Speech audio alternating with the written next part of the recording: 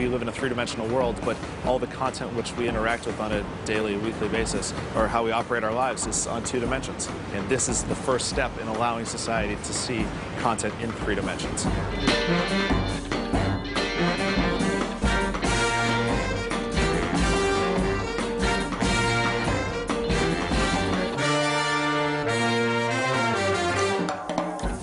It's always difficult to describe it because it's, in a way, it is a first.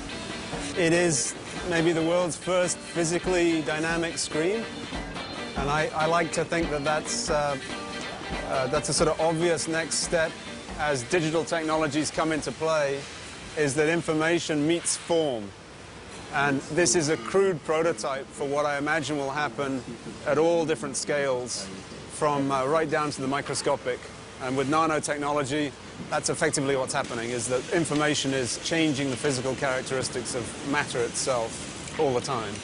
And it's required gathering a team of people with particular expertise. I don't think any one person could do it. But it's this blending of, you know, mathematicians, programmers, robotic engineers, interactive artists, composers that have all come together for this.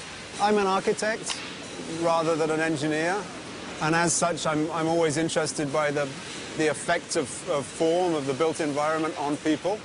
And it's at its most beautiful for me when there's a reciprocity between people and architecture. So it's a sort of decorative architecture coming into being through the agency of people. So there's this sort of you are it aspect to it, which I find really fascinating.